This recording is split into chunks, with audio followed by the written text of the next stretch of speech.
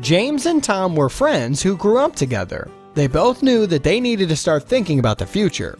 At age 19, James decided to invest $2,000 every year for 8 years. He picked investment funds that averaged a 12% interest rate.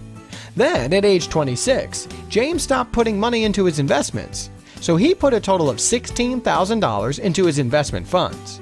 Now, Tom didn't start investing until age 27. Just like James, he put $2,000 into his investment funds every year until he turned 65. He got the same 12% interest rate as James, but he invested 23 more years than James did. So Tom invested a total of $78,000 over 39 years. When both James and Tom turned 65, they decided to compare their investment accounts. Who do you think had more? James with his total of $16,000 invested over 8 years, or Tom who invested $78,000 over 39 years?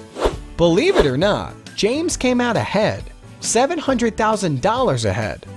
Tom had a total of $1,532,166, while James had a total of $2,288,996.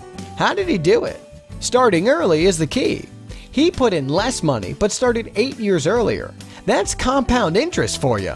It turned $16,000 into almost $2.3 million. Since James invested earlier, the interest kicked in sooner.